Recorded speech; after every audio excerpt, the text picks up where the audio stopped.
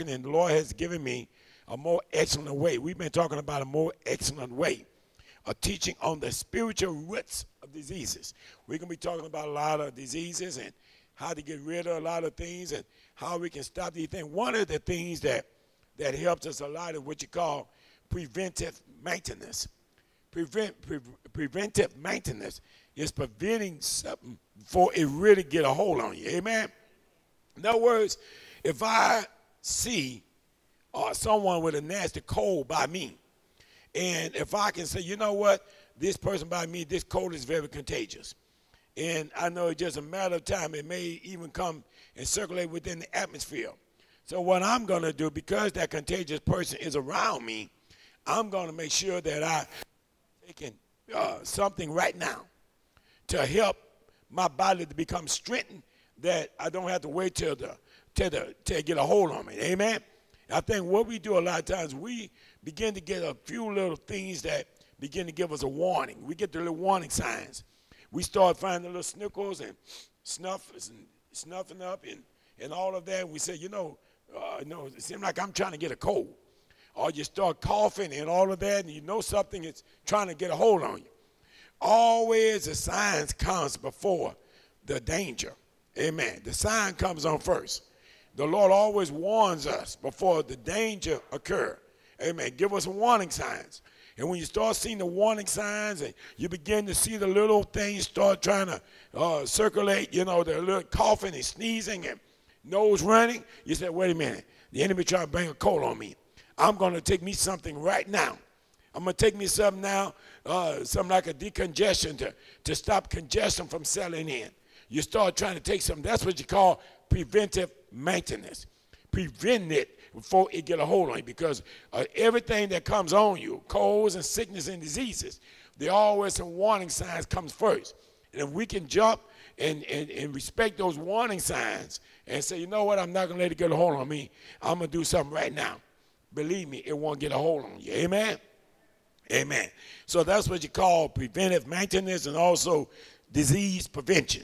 Now, the Word of God says, and there are some teachings that the Lord also gives us, and he says to us in Proverbs 22:6, train up a child in the way he should go, and when he get old, he will not depart from it. So training them up, just like when you train somebody to trust and to depend on the word, you trust somebody and you train them to understand that when danger comes in your life, call on the Lord. No, the Lord is more than able. We need to, as parents and as Christians, we need to teach our children and our grandchildren about the goodness of the Lord. We need to let them know how powerful the Lord is. I wish it would have been good if my parents would have knew about the power of the Lord before I got to be an adult. It's a whole lot of things would have never really be able to get a hold on me. If they would have taught me, if you're sick, the Word of God says, just trust in the Lord, and the Lord was wounded for your transgression, bruised for my iniquities. The chastisement of my peace was upon him. By his stripes, I'm healed. Believe me, a whole lot of things would never been able to come my way while I was young and foolish and unaware. But if I train them up in the way they would go when they're young, when they get old, they're coming back to it. They would not depart from it. They're going to come back to it. Amen. Amen. So I know that even if they get away from the Lord, training them up, they get away. They may go out there and get their head bumped sometimes, but eventually they're going to come back. Because that word of God is rooted and get grounded in you, is there. And when trouble comes, they know who to call. I remember a while back I was working on the railroad years ago, and they had put me in an area pretty dark. They had put me out there in what you call off Cooks Road over there in Lumberton. And I was over there around about 12 o'clock that night. They told me to stay over there on the side of the road, and when a train comes by, to observe that train, because they heard that the train had hot wheels on it. And one of the wheels is supposed to have gotten hot. And I need to inspect it, look at it to make sure that if the wheels are hot, give them warnings that they can stop it while it is en route so it won't pass the city of Beaumont and go to another area and could be a danger to people's lives. So I had to go on Crooks Road out there in Lumberton, 1 o'clock in the morning, and I'm just out there, man, in darkness, and every once in a while a car passed by. I didn't know if it was a person that may be devising evil or whatever. I just didn't know. That's a bad feeling because in those times, you know, Lumberton was considered a pretty bad area. That was an area that we was not, as black men and women, we were found. We tried to stay away from those areas. There was somebody to like a vider, you know. So what happened is that I stayed around there and I said, Lord, I said, you know, I had gotten saved, but I didn't know where to go to get the word that I needed. But then I remember the passage from the 23rd number of Psalms, and I began to quote, the Lord is my shepherd, and I shall not want.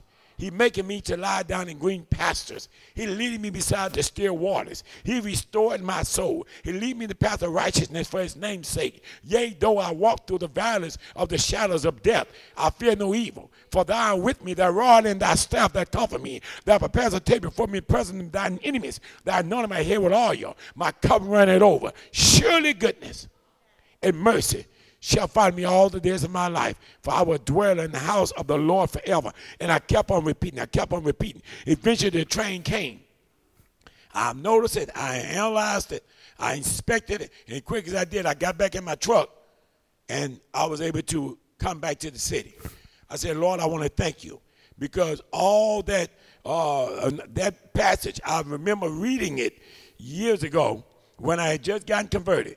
But at this time, I needed that word. I just needed a word of comfort and consolation from the Lord. I need something that I was able to hold on to. I need something that I can grasp. And I reminded the Lord, Lord, you are my shepherd, and I shall not want. You making me to lie down in green pastures. You leading me beside the still waters. You restored my soul. You lead me in the path of righteousness for your name's sake. Yea, though I walk through the valleys of shadows of death, I fear no evil, for thou art with me. Thy rod and thy staff that comfort me. Thou prepares a table for me, present of my enemies. Thou anointest my head with oil. My cup runneth over. Surely goodness and mercy shall follow me all the days of my life, for I will dwell in the house of the Lord forever.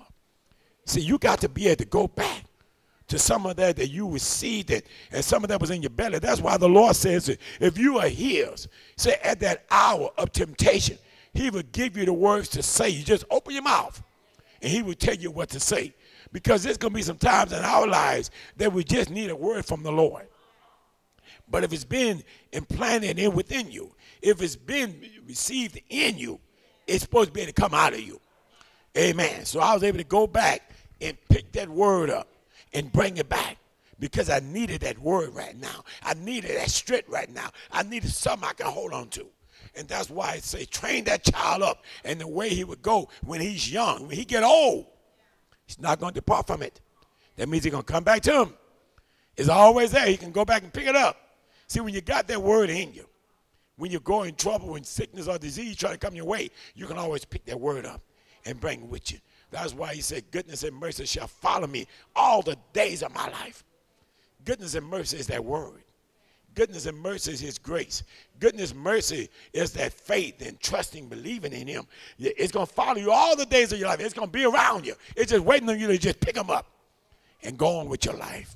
Hallelujah. Thank you, Lord. And then he says, the end came the Lord want to heal all our diseases. And Psalms 103 verse 3 says, who forgiveth all thine iniquities, who healeth all thy diseases. Amen.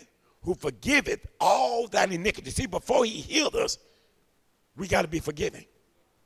In other words, it let us know that if you got any sickness that come on you, but if you have not forgiven your brother their trespasses, the healing is not going to come to you, because everything is line on line, precept on precept. Everything has its weight. The Lord said even before, he said, if you have aught against your brother, before you even come to me and ask me to forgive you, you got to first forgive your brother. Amen.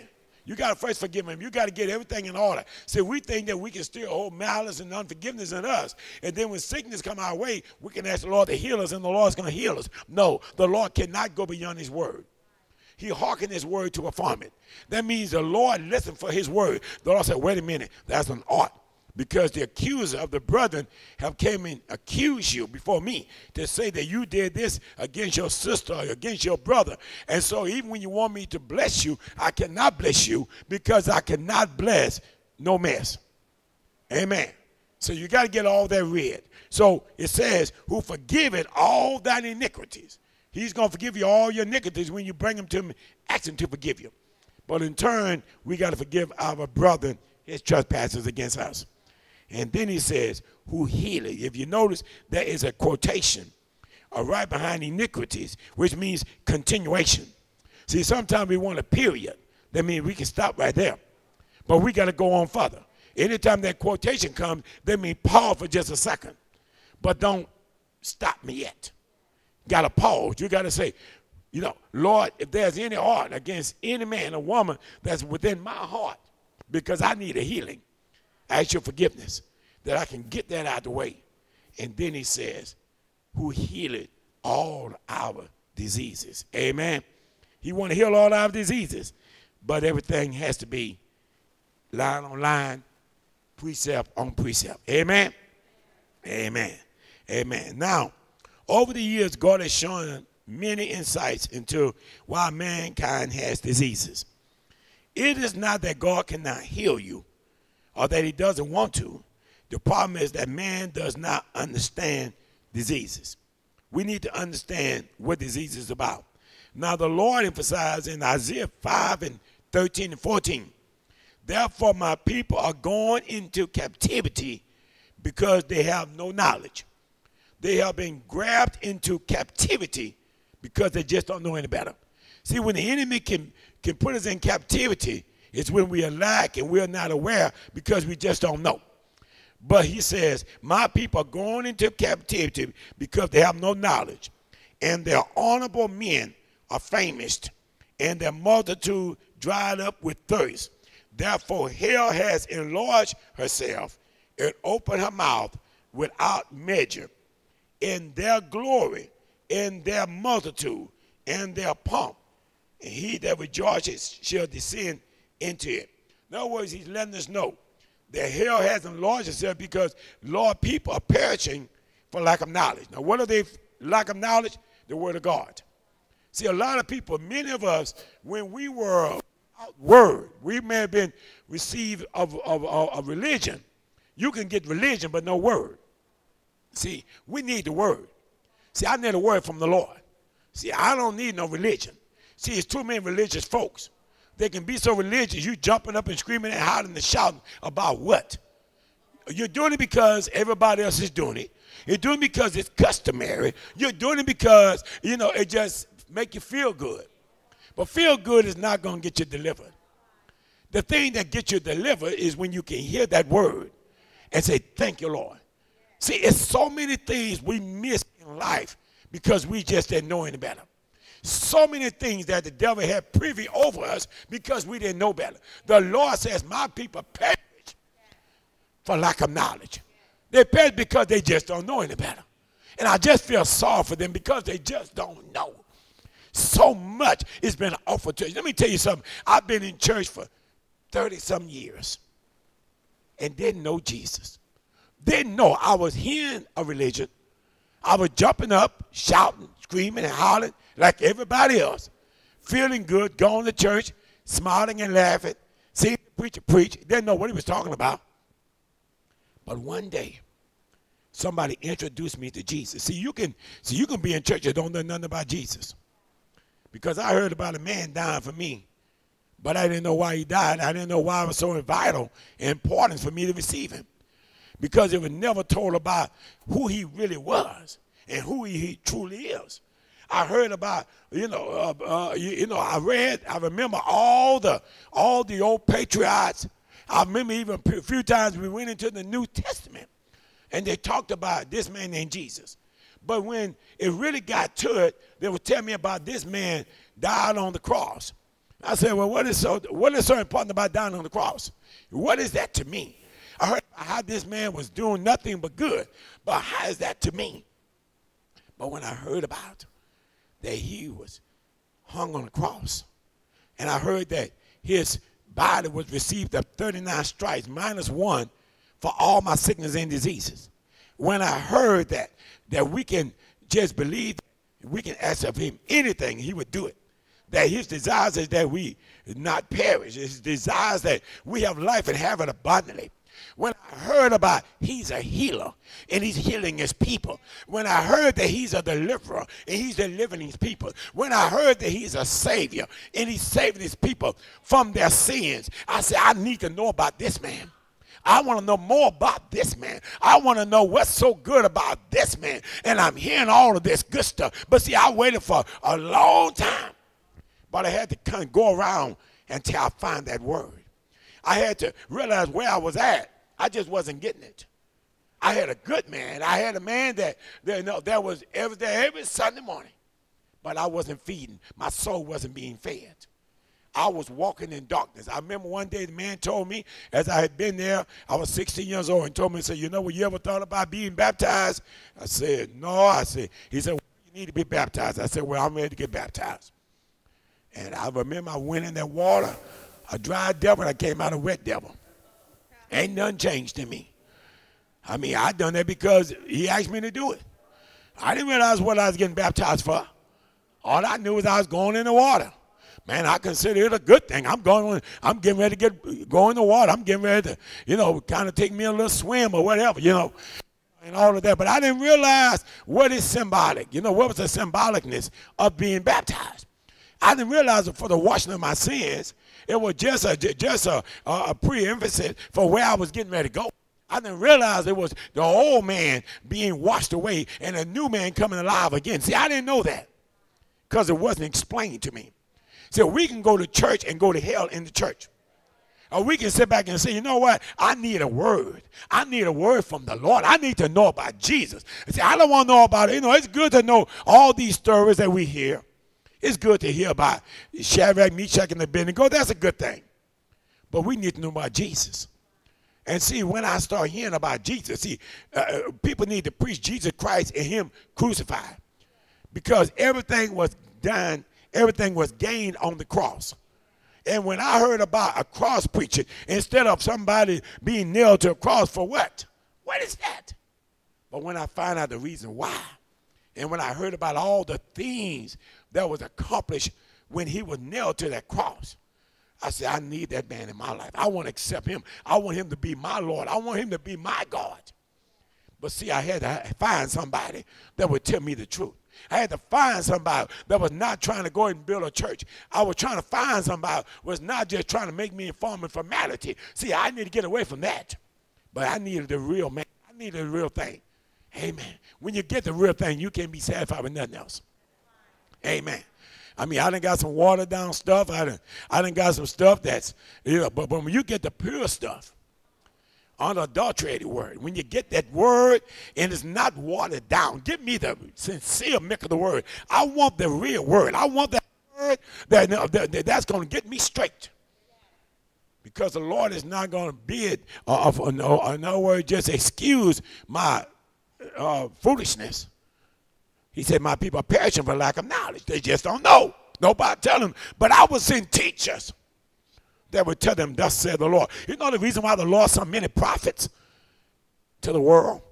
Because the leaders in those times, the religious leaders, wasn't knowledgeable to who he is. But the Lord sent men and women of God that was really out there in the wilderness and gone through things, and people that, that had experiences and had experience with the Lord. And the Lord sent prophets over to the areas to feed the people. And that's why you got the word of God is built on the laws and the prophets. Amen. So the prophets, they had all kind of prophets. And you read about the prophets, all of them wasn't like Jeremiah, Isaiah, and Ezekiel, and Daniel. All of them wasn't no major prophets. You had a lot of minor prophets. They're people that just had a very small part to do. But yet still it was so vital to the kingdom that the Lord wanted it to be inscribed in his word. When you think about somebody like Nehemiah, I talk about Nehemiah all the time. All he was the king's wine taster. That's all he did, taste the wine. Make sure that the king would not have any poison wine. That's all he did. And one day he heard about over there in the homeland, it was going to destruction. He asked the king, can you permit me to go home and get some things straight, because the gates are burned down and the walls are broken, and I just want to go back home and straighten out some stuff. And the king says, well, what is that to me? He said, well, dear king, I'm very much concerned about homeland, and I just need to go and straighten some things out. And the king gave him the liberty, and he was governor. Why? Because he had liberty to go all around the king's side, the kingdom, and just tell everybody, this is a letter from the king stating that, give me all the timber I need, give me the wood that I need, give me all the stuff that I need, give me all the nails that I need, give me all the iron that I need. In other words, he just had a letter from the king. The king said, how long are you going to be? He said, I don't know, dear king, but quick as I get through in so many words, paraphrasing, I'll be right back. 52 days, the walls was built back. Why? The Lord put that in the word of God, because the Lord showed there's still got to be concerns from us about the homeland. We got to still be concerned about our families. We got to still be concerned about our loved ones. We got to still be concerned about our children. See, sometimes we get so religious that we forget about those that are connected with us. We need to give them the word. Even if they hear it or reject it, still give it to them anyway. We've done our part. Amen. He had to go back in the homeland and get the people. And the Bible says all the people had one thing in common. They all had the one mind. Their mind was to get the walls built. They wasn't going to let nothing make them get off those walls. They was not going to let nothing stop them from doing work. Amen. They had a lot of people like Tobiah and Sanballat and all that try to mock him and criticize him and make him get off the walls. But they said, we're not getting off the walls till the walls are finished. Amen. Oh, I just had to go there. Hallelujah. But we need to hear the true story. That's what's going to save us. Amen. Hosea 4:6 says that my people are destroyed for lack of knowledge. Because thou hast rejected knowledge, I would also reject thee. Amen. That thou shalt be no priest to me. In other words, when we reject that knowledge, when we reject the understanding of God's word, the Lord said he rejects us. You get people coming to church and, oh, I don't want all that, and they walk out. When they're getting ready to get a word from the Lord, you have just rejected the Lord. You ain't rejected that preacher. You rejected the Lord. The Lord said, any man that rejects knowledge has rejected me. Amen. And the Lord said that thou shalt be no priest to me. In other words, you're not going to ever carry my word. Seeing that thou hast forgotten the law of thy God, I would also forget your children. So what that tells us, anytime we ignore that word, when that word is coming, we got opportunity to receive that knowledge, and we reject the knowledge. The Lord said, you didn't just reject the knowledge, you rejected me. And the Lord said, I would also reject you, and you would not be no priest for me. And the Lord said, not only will I reject you or forget you, I'm going to forget your children. See, I want the Lord to always be concerned about my children.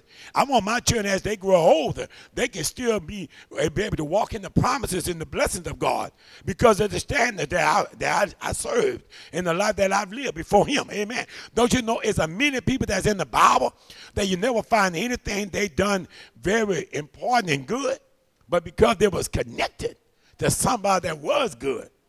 Don't you know, you read about Isaiah, amen, about Isaac. You read about Isaac. Isaac was the son of Abraham. But you read about Isaac, you never see nothing Isaac did good. Isaac never done anything. The only thing Isaac had was a promise because of his father Abraham. As he went to the land of Gerar, the Lord says, you just go over there. It's a land that there's a poverty in the land, there's a famine in the land. But let me let you know something. Your father Abraham, he walked in my statutes. He walked in my ways. He walked in my commandments. And because you are his son, I'm going to bless you. The same thing with Solomon. You'll never find nothing great about Solomon. You know, all the wisdom and knowledge is good, but yet still, there was no relationship with the Lord. But because his father David was, the Lord said, what can I do for you, Solomon? Because of your father David. He walked in my laws. He walked in my statutes. See, God will bless your children because of who you are in him. That's why I said, Lord, I want to have a relationship with you, because the relationship that I carry with you carries on to my children and my children's children. They're going to be blessed because of the standard that I walk. Sometimes they may have a tendency to slip away a little bit. Sometimes they have a tendency to kind of not be all that we want them to be. But you train them up when they're young. And when they get old, they're coming back to it. I remember my mom and my daddy said that. And I remember they never had a hungry day. They never had a sick day. Whatever sickness they even try to come over them, the Lord delivered them. And I remember that. They always stood on the Lord. See, that's because you trained them. So many times we wonder why our children is not like what we think they should be. Why aren't they serving God like we think they should? But don't worry about it. See, they understand they got something. They understand they got something. They got a promise because of who we were. Because of who we were to the Lord. And because of the standard that we serve with the Lord, because we build a relationship, you build it also for your children and your children's children. Amen. But then also, if we are not serving the Lord and we walk out of the statutes and the commandments of God, we bring a curse to our children and our children's children. Amen. All through the Bible. When men was evil and wicked, not only they went down into the pit, but also their children and their children's children went down. When Achan, did what he did when he took the accursed thing, the Bible said not only was he destroyed, but everything that he possessed, everything he had went. Amen. We realize that when we serve God, God is going to serve us. God is going to serve our babies. God looks at our children. When he looked upon us, he looked at all our generations. Amen. I even think about even the beginning when even Abel, was killed by his brother Cain. And after he killed his brother, he thought everything was over. But the Lord says, where is your brother? Cain, where is your brother? He said, am I not my brother's keeper? The Lord said, your brother's blood cried from the ground. All of his children, all of his grandchildren, all his great-grandchildren, all their bloodline has been killed because of you. You killed all the promises for his children, and his children. You killed all the promises. When you kill one man, you kill all the seed and all the bloodline that follows to the individual. And I said, man. But then the Lord is so merciful to Adam and Eve. The Lord said he permitted Eve to become pregnant again. And said, because of that son that you lost, I'm giving you another son that you can bring seed to him. We bringing Seth to you. See, God is so good. Permit him for her to be pregnant again. And we don't know how old them people was, because David lived to be 960 years of age. 960. We don't know how it was when the child was born. We don't know how it was when that last child was born, when Seth was born. We don't know. Could have been 400 or 500 years old. As far as I'm concerned. He died at 960. So that means, age was no time. Don't you know time is shortened because of sin? Generations began to die off earlier. They live all ages. Methuselah lived to be, 969. The oldest man ever lived, Methuselah. He didn't live one day. One day is as 1,000 years. 1,000 years is one day. He did not live one day. Close to it. 960 years, he lived 31 years from being one full day of living. But yet and still, eventually he died. And then what happened? From Methuselah, it began to diminish, shorter. 700 years, 600 years, 500 years, 4, and then it got down to, and then it got to the 4th chapter, and it said man's to live 120. Yeah, I got to look at that again. Just look at that for 1 second, y'all. Go with me to Genesis 4th chapter. Just for one moment. Amen. I'm excited about this. Let me go to the 6th chapter. 6th chapter. Let's go to the 6th chapter. 4th chapter talks about Adam and Eve. But we want to go to the 6th chapter, book of Genesis. Amen. 6th chapter. Okay. 6th chapter. Go to the 6th chapter. And we're going to look at, go to verse 3. And the Lord said, my spirit shall not always strive with man, for that he also is flesh. Yet his days shall be 120 years. Nobody live past 120. 120, his days be. The Lord promised us 120 years. Some people say three score 10 by reason of strength. It be 4 score. No, that's not what the Bible says. The Lord said, yet man, they should be 120. It's some people right now that are centurions. It's people right now that are 105, 110, 115 years old. But none got beyond the age of 120. That was a promise. 120. So somebody come tell you, man, you getting old. No, I ain't old. I'm still young. I don't care if I'm 80, 90 years old. I can go to 120 if the Lord say so. That's his promise. And I got it in the scripture. Man, they should be 120. Don't let nobody shorten you. They make you curse yourself. Oh, I think I'm going to live my time out. I'm getting old now. You're still young. Them old people you see 100 years old, they ain't telling you they're old. Well, I'm just going, I'm just living good and living right, eating the right thing, and so I'm eating everything in the world. You know, but God is a good God. You're not leaving here till your work get finished. Whatever God's deemed for you to do, you're going to do it. Amen. Amen. But we just want to kind of go there a little bit in case somebody try to go and try to shorten your life and tell you that you don't supposed to be here that long and all of that. We just want to, you know. But a lot of people say things because they don't know knowledge, don't have knowledge.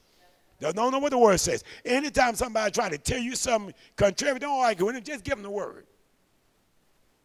And when they come and try to tell you, yeah, you know, but all is good, I understand that, but you know, you done live your time.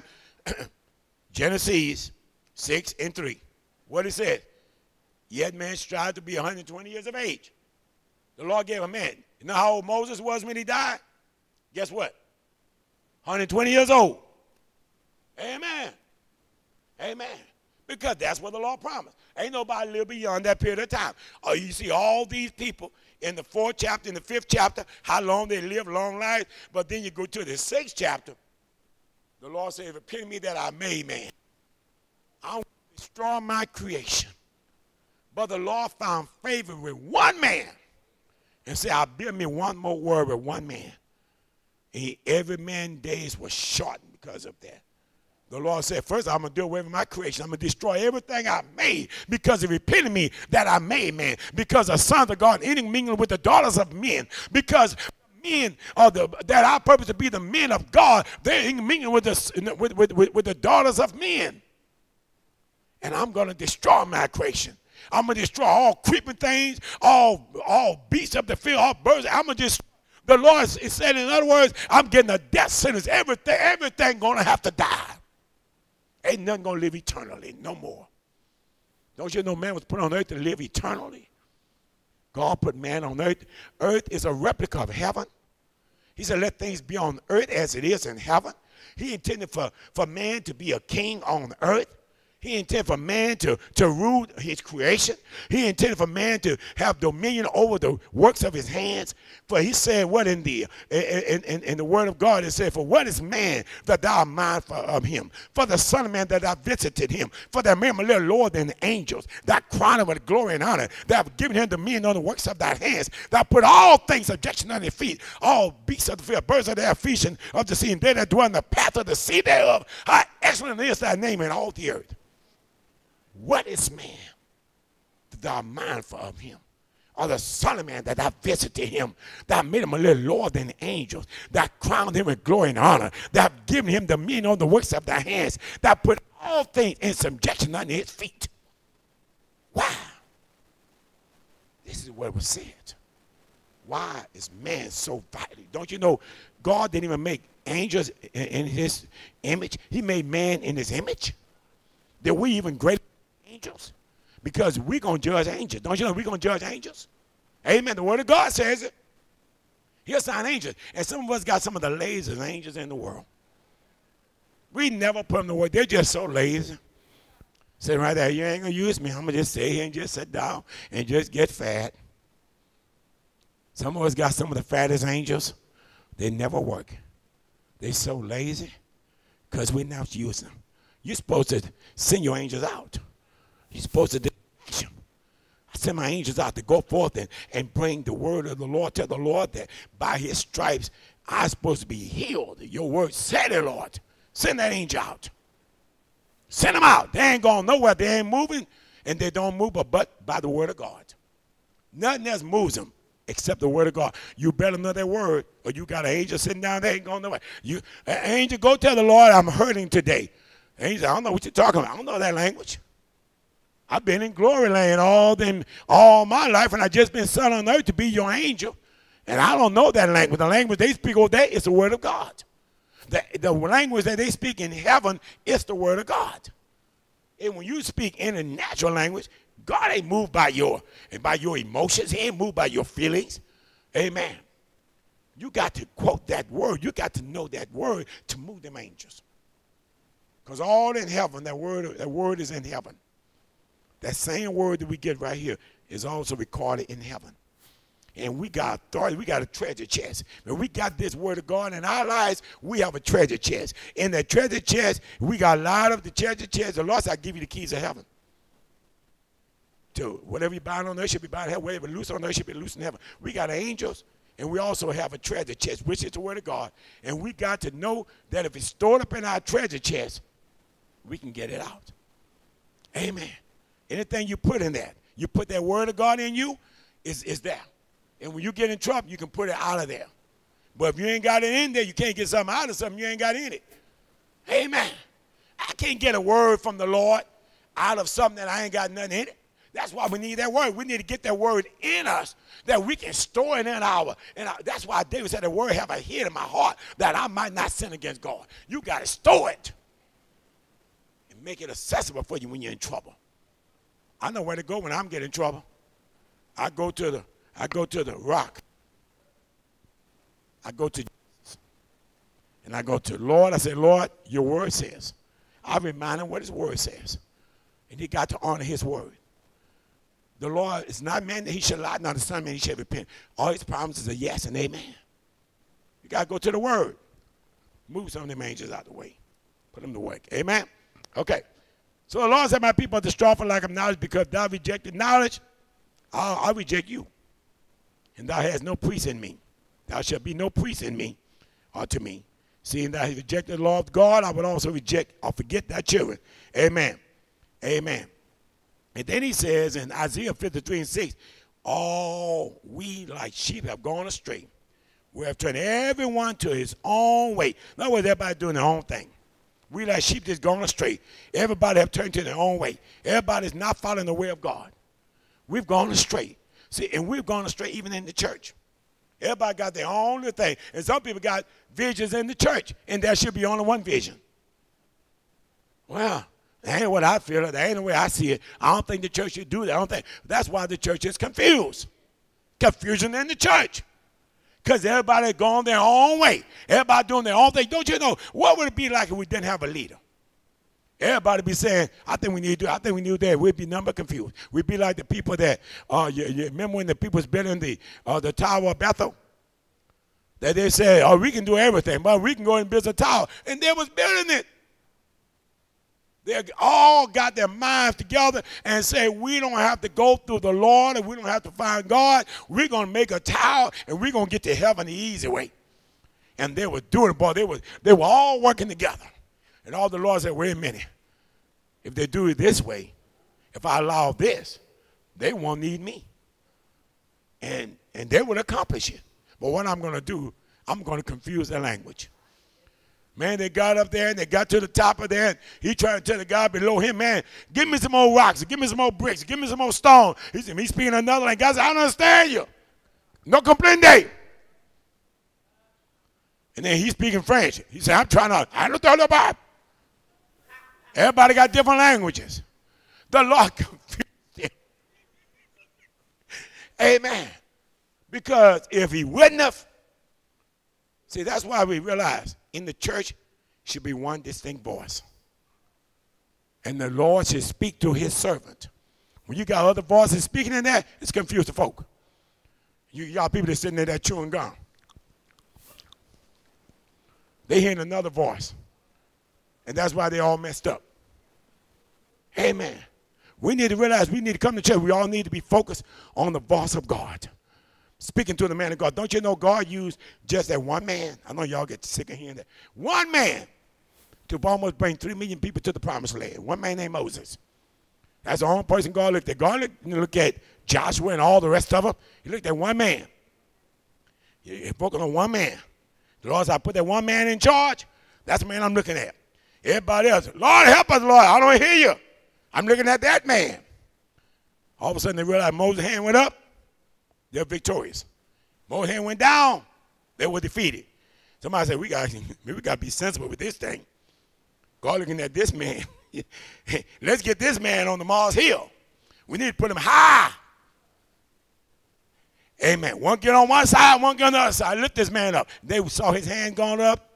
All the enemies, the Hittites, the Amorites, the Ezekites, the Philistines, they were all destroyed anytime Moses' hand went up. He was just so meek and humble and so present and so precious in the sight of God, God couldn't stop or watch him. He was the only man that can tell God, don't do it. Can you imagine you being so close connected to the Lord? You can build so great a relationship with the Lord. You can tell the Lord, don't do it no more, Lord. Stop it. Enough is enough. They're going to say you brought them over here from Egypt and you couldn't deliver them through the wilderness. Lord, stop it. And the Lord, okay, Moses, I'll do it for your sake. But if they do it again, Moses, I'm sorry. I have to do something. Talking comes relationship. See, your relationship can be so close to the Lord that you can stop the Lord in his tracks. Even when death is looking like it's coming your way, you got authority. When you close connect to the Lord, say, Lord, please stop it today. Don't let nobody else die. Don't let it happen to nobody else. And you can, because the relationship you have built with the Lord can be so great, the Lord hearken to your voice. Amen. So we need to understand that we are servants of God. When we got a man or woman of God that has been placed in charge of us, the Lord called them watchmen or seers. They're the people that can see things we can't see. They'll see us. S-E-E-R-S. They'll see us. What that mean? That means they can see what we can't see. Because God's God of order. God don't work out of order. He don't care if your hands jump up and, hey, hold on a minute. This is what I think. The Lord said, I don't see that. It's confusion. On the one voice I'm hearing. Let me tell you something. It's so many mistakes I make. So many times I make a mistake. And the Lord is so precious. He'll permit my mistake to work out for good. And I go back to the Lord and say, Lord, thank you so much. You got me through this again. I put my foot in my mouth. I said something I ain't said. Had no business saying. I done something I had no business doing. But you bailed me out again. You know the Lord will bail you out of your foolishness. You know, I always make them. Well, man, Pastor said that, man, you know, and I thought he wouldn't ever say none of that. Well, I make mistakes. I'm human too. I got to go too.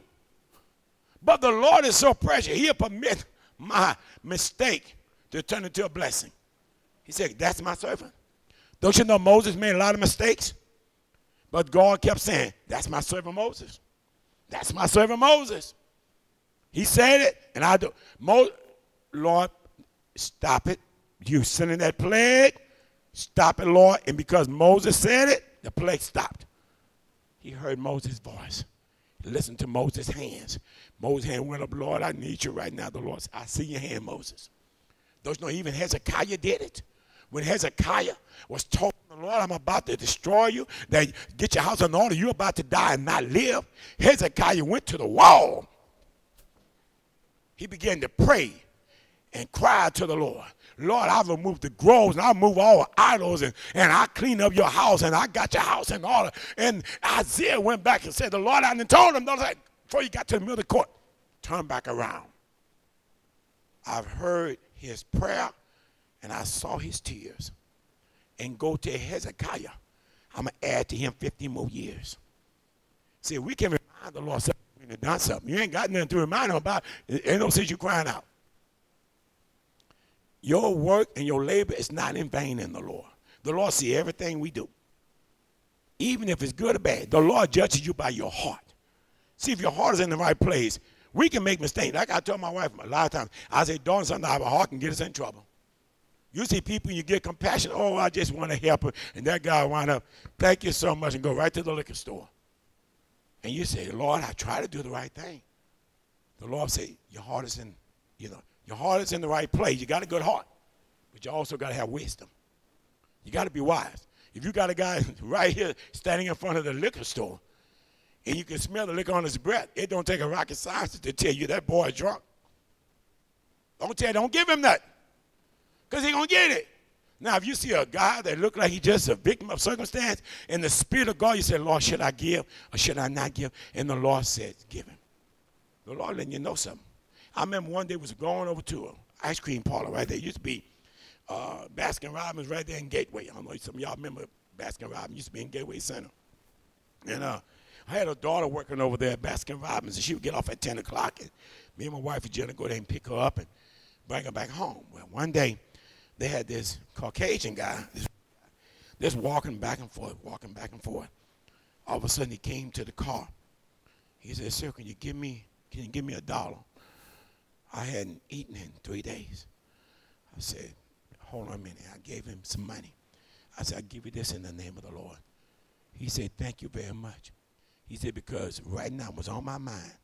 I was getting ready. I said, if you wouldn't give me something, I was going to go get right over there off Gateway Bridge, and I was going to jump down and commit suicide. I said, Lord, I thank you that I heard your voice. You told me to give him. He thought that nobody loved him.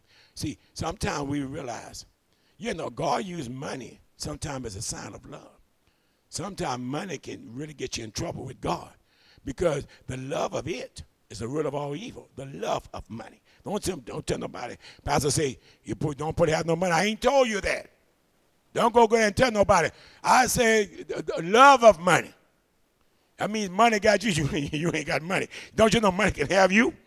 Money can make you hate people. Money can make you do evil. Money can make you change. Position too. I'm going to tell y'all one of these times about a position. You get some folk that wasn't nothing, all of a sudden to get a position. I saw a guy put on an orange cap one day and got on a white cap the next few days, and that guy got to be a beast. I said, where this guy came from? Me and him was out here talking crazy the other day. Me was out here, finding ways to go over the job, and we were sleeping in corners when we supposed to be out there working and all that. Me and him, now he's out here telling me I better not fall asleep. See, that rascal knew all my hiding places. Because him and I was a few days before, we were doing the same thing. He come telling me, I tell you right now, I'm a foreman now. I don't want you falling asleep on this job. I'm going to tell you right now, if I get you sleep, I'm a fire you. I said, man, I don't care for me you were doing. I'm a foreman now. I said, okay. All right, man, I see where this going. Let me get quiet with this guy. This guy got all the answers. Well, let me tell you, it wasn't but a few months later, they put a man with him, just like him, to watch over him, rolled him up. He wanted to get some time off. He lost that white cap. He got back to an orange cap again. So sometimes stuff can set you up for a fall. The Lord already know what we're going to do. Lord, I get a bunch of money. I'm going to pay my tithes. Church ain't going to need nothing. Everything they need, I'm going to give it to them. Boy, I'm going to help build the church. You know you're lying like a dog. Put a few dollars in your hand, you left the church. We had one man got rich, sitting right in this church. Man was on a job, had one of his co-workers got killed right there next to him. And the guy was working at this plant. And the guy went to the mental institution. I'll never forget that. I was going to the mental institution day by day to visit him, praying with him. All of a sudden, they told the guy, because of what you went through and all of that, we're going to watch it. They watched that guy's some millions. That guy wound up getting a brand new boat, got a brand new house, got a brand new car, Cadillac, wound up getting a whole bunch of stuff. You know the first thing he did? He left the church.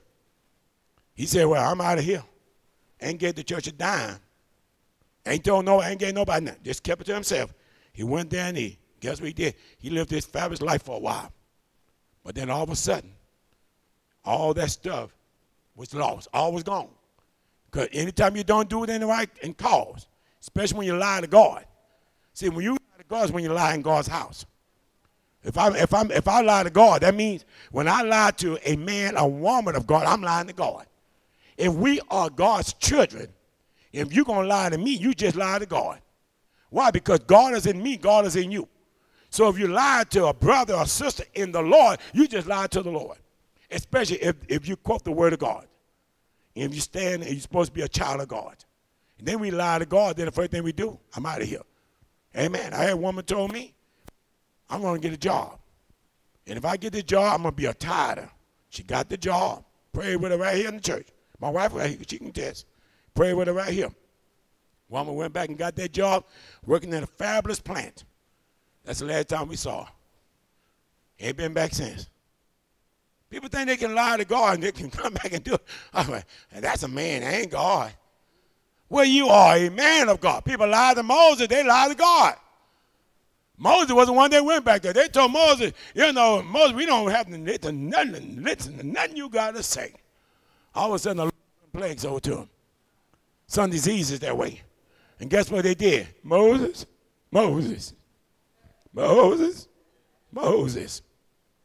Can you please go to God? Tell God, stop sending these plagues. We're about to die. Moses being so meek and humble. Lord, please stop the plagues. Okay, Moses, because of you, I do it. Okay, plague stop. Amen. So I don't want to sit back and say, Moses ain't no good. Moses ain't what he need to be. Let's go and do our own thing. Moses sit back and humble, submissive before God, mild and meek. Pray for him. Got him blessed where the Lord stopped from what he purposed to do. Don't you know one of the greatest things you can have in your church is a powerful intercessor? You know what an intercessor must mean? An intercessor is somebody that spend time with God. An intercessor is somebody that got a relationship with God. That when a problem comes anywhere, that intercessor can go and they don't have to be seen before anybody. They can go and pray, and the Lord will move in that situation. That's what intercessor. See, that was a time people went to Israel and told the Lord, Lord, are there not anyone that can come? Is there not any balm in Gilead? And the Lord said, are there not any intercessors in the city? What? Go to the intercessors. Go to the intercessor. Go to the intercessor. Are there not any intercessors in this city?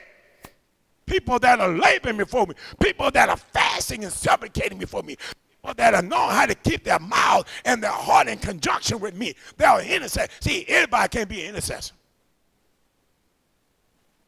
Abraham was an intercessor. Moses was an intercessor. Those were people that stopped plagues, stopped sickness and diseases on people's lives. Amen. Abraham was the man that went back and stopped Sodom and Gomorrah being totally destroyed and killing a lot. Lord, wait a minute. Hold on a minute, Lord. Lord, it's time for it to go destroy it. Hold on a minute, Lord. Would you not destroy the unrighteous, the sinners with the righteous? The Lord says, what you mean, Moses? I mean, Abraham, if I find 50, will you save the sin? Abraham, I save for 50. All the way down to 10. What? I save it for 10's sake, Abraham. That was not 10. That was not a righteous man in the city. Lot was not righteous. He was an alcoholic. But see, the Lord knew where Abraham was going with that thing. He knew. He wanted his nephew to be spared. The Lord said, I tell you what I'm doing.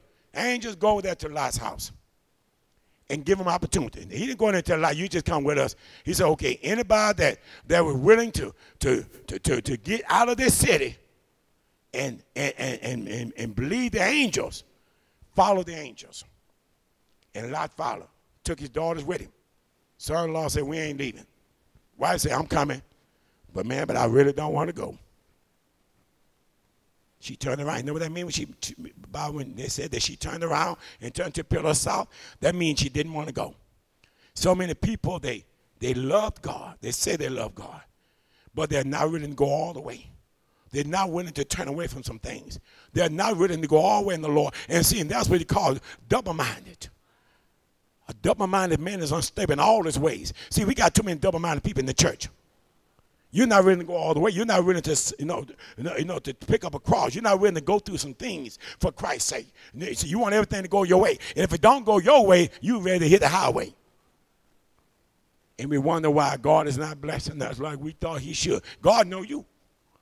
You can't fool God. The Lord looks at you and looks at your heart and look at your relationship and your commitment. See, we need to build a relationship and a commitment with the Lord. Lord, I'm committed to you. I want to be totally committed. The Lord said, you do? Okay. Are you willing to die the death that I died? Are you willing to suffer? Are you willing to take up a cross and follow after me? Are you willing to do that? See, anybody want to follow after the Lord when things are gone for all the fish in the loaves? But what about when the bad day comes? Are you still willing to follow him? What about when somebody cuss you out and call you everything but a child of God? Are you still willing to follow him? How about when somebody look at you and tell you you ain't nothing, you are no good, you're rotten, you're evil, you're and they spit on you? Are you still willing to follow him? That's what you call relationship. That's what you call commitment. Everybody they want to get close, but they don't want that relationship. They don't want to build that relationship with him. Relationship means just like what it says. Relationship. Son to father, father to son. That's relationship. See, the Lord wants us to have so great a relationship with him, just like our sons should want to have with us as fathers. Just like the daughters with their mothers, or even the sons with their mama. That's a relationship where you know that I love you, and I'm going to be there for you just like you've been there for me. Don't you know every son, when a son becomes a man and his parents become older, he's supposed to take care of his parents? Oh, now the parents take care of the sons. The sons, see, we take care of the sons while they're young. But when we get old, they're supposed to take care of us. Amen. And the Bible says we're supposed to leave an inheritance for them. But you're supposed to still take care of them. Amen. That's God's standard. Parents aren't supposed to be taking care of a grown-up man all his life. He'll never grow up. You got to release him. And then he's got to remember the blessing when he received, where it come from. Amen. I'm going to remember my mom and my dad in their old days. I'm going to take care of them. I'm going to bless them. I'm going to make sure they have no need for nothing. Every parent, when you become a grandparent, you're supposed to have children. If they have it, they're supposed to be willing to look out for you. Make your life very comfortable because you made theirs. It's a lot of things my mama told us. She'd say, son, you don't realize what I fight for y'all. You don't realize how I went many days without things for y'all. And I remember all that. I remember sometimes she'd sit down there with me, and she would sit down there and she would start talking to me, and she'd say, son, you know, a lot of times I went without things for y'all. I went without underwear, sometimes to make sure y'all had underwear. I went without food to make sure y'all had food. I went without things that was vital for my life to make sure y'all had everything. I said, Mama, I want to thank you for that. How many times have we sat back and told our mama, our daddy, somebody that truly loved us and showed the love to us, how we appreciate them? But, you know, when a mama can sit back and tell you about what they did, and I remember what she went through. I remember the days that she went without to make sure I had. That's what a mama do. But then same thing's supposed to be with a child. When they get to be an adult, when mom and daddy get old and can't do for themselves, we're not supposed to go stick them to an old folk home. We're not supposed to sit down and let somebody take care of them. We're supposed to take care of them. You understand what I'm talking about? If my mama couldn't hardly get around, my mama was able to get around before she died. She wasn't where she couldn't get around. If she would have been in a situation she couldn't get around, she was going to stay in my house. My wife said that. My wife said, daughter, can we get mama over here with us? I said, I don't think mama going to come. And I've even asked her for that. I said, Mama, you want to come stay with us? No, son, I'm going to stay in this old house. I've been here all them years. I ain't going nowhere. God ain't going to take me nowhere. God going to let me be here. I'm going to be okay. That's where she stayed. Stayed in the house. Grandmother the same way. You died in the house. She wasn't getting out of that house. You know, and the thing about our parents, they loved their old abodes, their old homes so much, you wouldn't have died right in it. They didn't die, you know, they didn't die out there. They died in the houses. Grandma died in the house. Mama died in the house. My brother died in the house. You know, because this is what their allegiance was. This is where I'm going to be. But the thing about it, they may have died in that house, but they had life in another house. Because our body houses another house. Amen. This is a house for the Holy Spirit. He lives in this house.